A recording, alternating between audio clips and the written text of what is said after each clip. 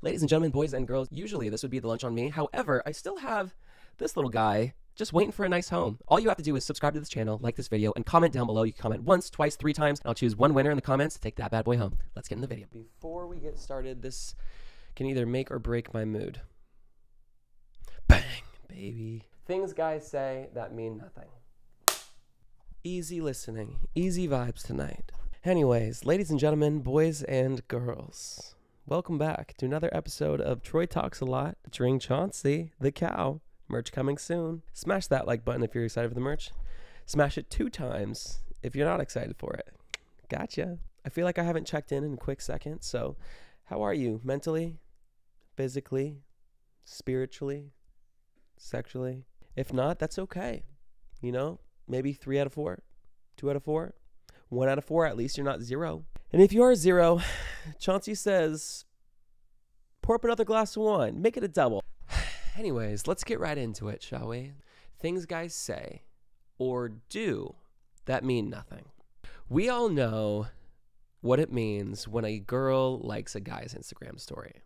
Okay, we get it. That's you shooting your shot. If we don't take that as a hint, or if we don't automatically jump on the opportunity, the God-given opportunity of you guys shooting your shot by liking our Instagram story, then we're just big dumb idiots. However, if you are to flip the script, that doesn't necessarily mean the same thing with guys. If you see that they like your Instagram story, they just liked your Instagram story.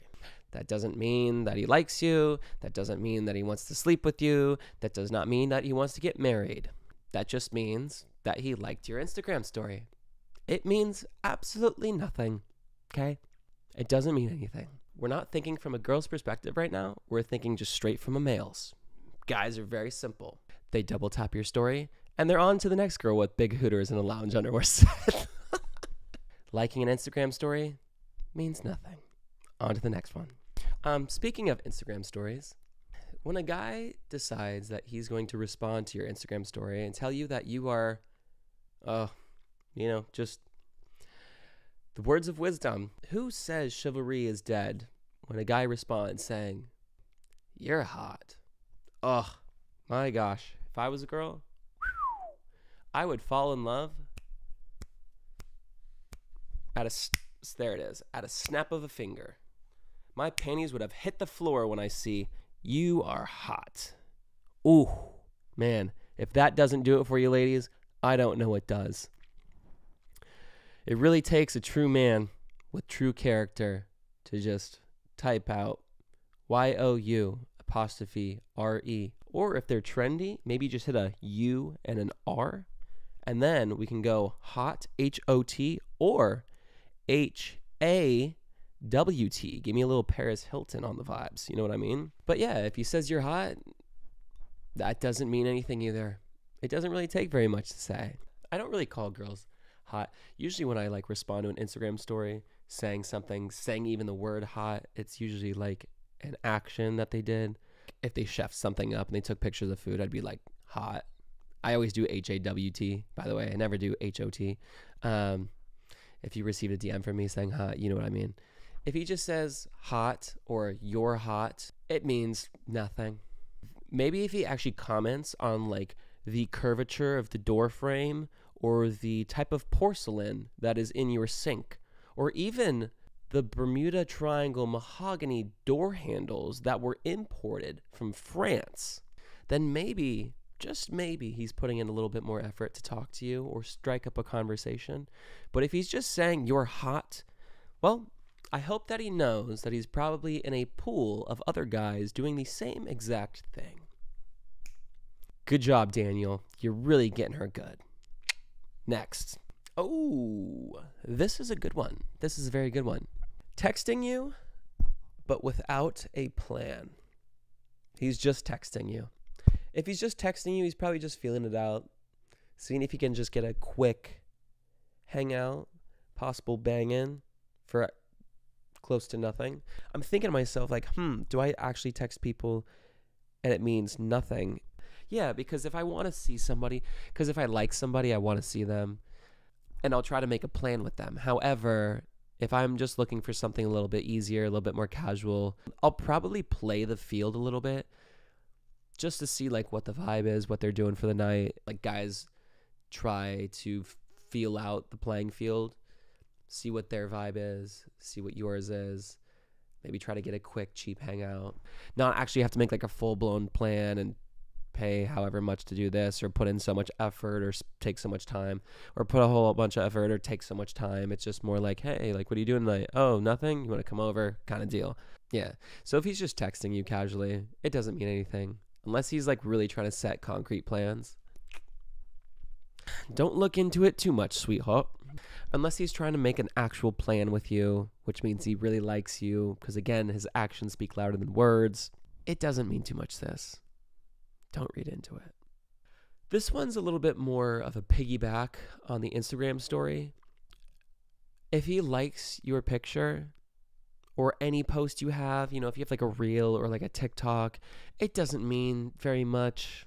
Okay, it doesn't mean that he's in love with you and wants to take you home and have sweet, sweet, sweet love, and then you birth 3 of his beautiful babies and you guys live happy ever after. It doesn't.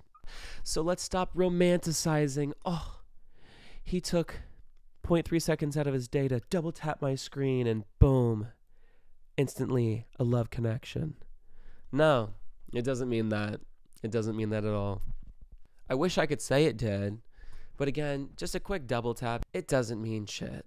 Especially if it's like a thirst trap. That must mean you have like thousands and thousands of people that are in love with you. If you thought of like every like as a guy wanting to marry you, you would have like 1 trillion boyfriends. Which, hey, I mean, if that's what you want, that actually seems pretty good for you. But I don't think you could keep up with 1,000 boyfriends, to be honest. Or 1 trillion, or I don't think you could keep up with 1 trillion boyfriends, to be honest. I don't think you'd want to either. I really don't think you'd want to. This is what life would be like, waking up to 1,000 boyfriends. And nobody wants that. Camera. So yes, let's save your time and not marry 1 trillion boyfriends. To be totally honest, I don't understand when people go through their likes to see who liked their shit. Maybe that's just because I don't care enough to. I don't look at who likes my shit. I think you could fill your time a little bit better than micro-analyzing who liked and who didn't like your post. If he likes your Instagram reel of you promoting your Amazon storefront, it simply does not mean very much. I'm sure you've seen that kid going viral on TikTok for making that video about, oh, well, obviously he liked your Instagram story for a reason. To be totally honest, I don't know how to like an Instagram story. Like, I'm assuming you just double tap a story, but don't you just scroll through stories? Like, what the fuck is the point of liking the story if you already saw it? Ready for this one? This one takes a lot of effort, so ladies, buckle up. When he sends you a fire emoji, whoa. I know exactly what you're thinking. Calm the fuck down, okay? Yes, he might have an engagement ring right now and ready to propose. He might. Let's also make sure that he double tapped your photo. Because if he double tapped and sent a fire emoji, you're in love. Do you see how stupid that sounds? A flame emoji. I think sending a fire emoji is just so much more douchey than actually just like liking the photo. It's actually more douchey than saying hot. The only time I send a flame emoji is if like the dinner looks fire. I'd be like, whoa. But even then I would have some sort of decency and like type out, like spell out fire, F-I-R-E, apostrophe, apostrophe, apostrophe. I wouldn't just send like fire. To me, I'm just like, why the hell did you even respond with that in the first place? Like, that takes no effort. Like, if you actually liked what I was doing, maybe you put a little bit more effort into being like, whoa, that's awesome. Because now you're maybe reciprocating the same effort that I went through to make this beautiful balsamic vinaigrette with a peanut butter reduction arugula salad. Maybe little pecans, little cranberries on top. If you're feeling a little chicken, maybe a little lemon chicken on the side and kind of spice it up a little bit. Yeah, flame emojis, those mean nothing. It doesn't mean anything. I saved the best for last. This is a classic. This is really a classic. We call this like the LA lunch. When a guy's like, oh, I want to see you. The only appropriate response to that statement, awesome. When would you like to? I want to see you without a plan means absolutely nothing. That is just a toss up in the air being like, oh yeah, I want to see you, to kind of keep you around. So if a guy ever says, I want to see you, and doesn't come up with a time or a day, the only appropriate response from you is, great. When do you want to? That is the only response that should ever come out of your mouth. When? Pick a day. If you want to see me so much, little Timmy, make the fucking plan. Capiche? Capiche? I think a lot of girls love to overcomplicate things guys say or do that just mean nothing. So let's stop looking into the whole you're hot or you're fire or I want to see you with the no plan. Okay, because you're not falling in love, sweetheart. He is not trying to put a glass slipper on your foot and whisk you off your feet in a pumpkin carriage off to Narnia. He is literally just doing what everybody does mindlessly, just scrolling through social media and just...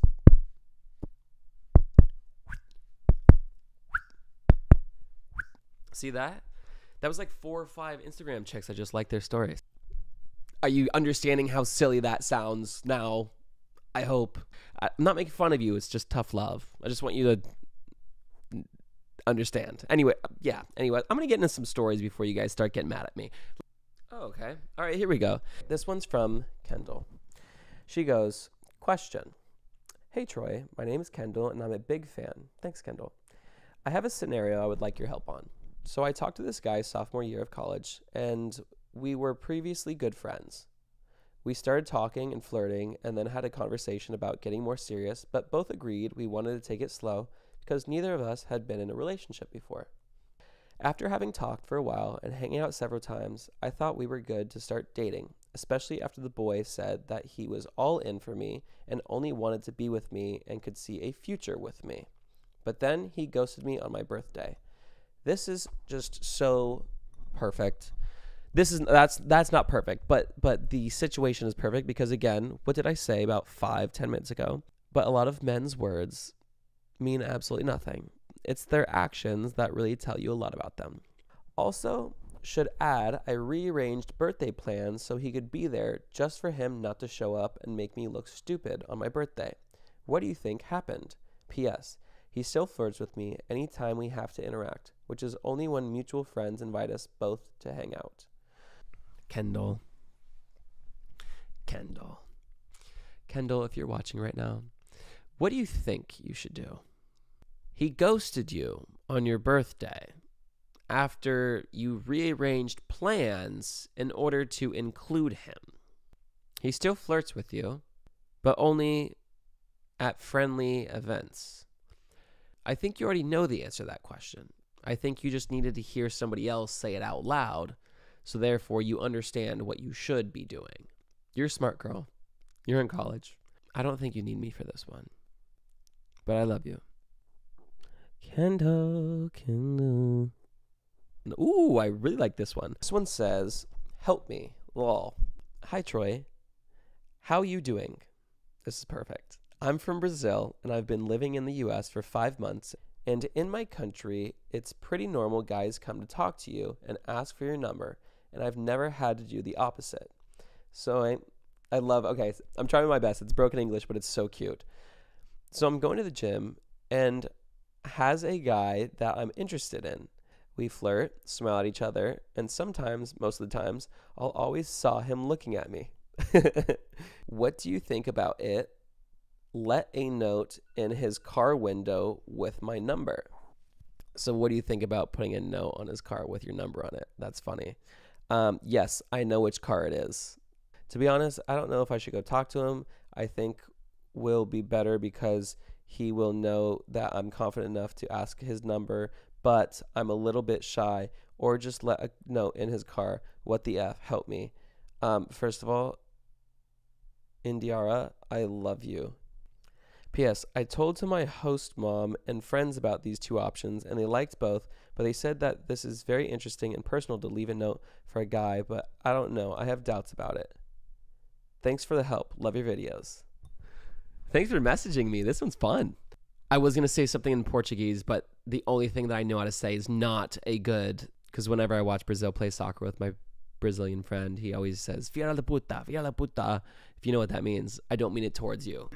I like the idea of going up to him better than putting a number on his car, just in case he doesn't text you for whatever reason.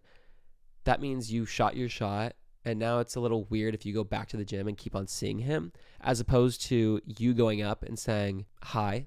If he says hi and starts a conversation and asks for your number, then you know that he's interested.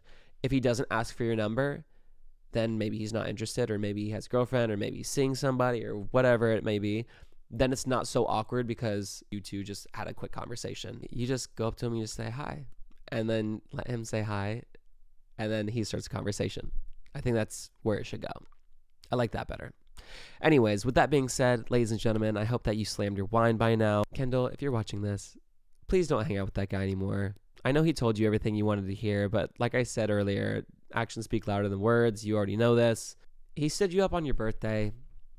Like, you have to be pretty low to do that, and I don't like that, especially after you went out of your way to make him a part of it, because obviously I know that you care, but if he cared, he would do the same thing, and he clearly didn't do the same thing. I love you guys so much. Please like, comment, subscribe. We are on a mission to 10,000 subs. Once we hit that goal, one of you guys are coming out with me on a hot date in Los Angeles, so let's get into it. Like, comment down below. I'm responding to all the comments. If you guys have any questions you want me to touch on, please email the link in the description down below, and smash that subscribe button. Send this off to your friends. Let's just get to 10K and get you guys on a hot fucking day, okay? I love you. I'll see you next episode. With that being said, Troy Talks a Lot is out. Peace. Ladies and gentlemen, boys and girls, usually this would be the lunch on me. However, I still have this little guy just waiting for a nice home. All you have to do is subscribe to this channel, like this video, and comment down below. You can comment once, twice, 3 times, and I'll choose one winner in the comments to take that bad boy home. Let's get in the video.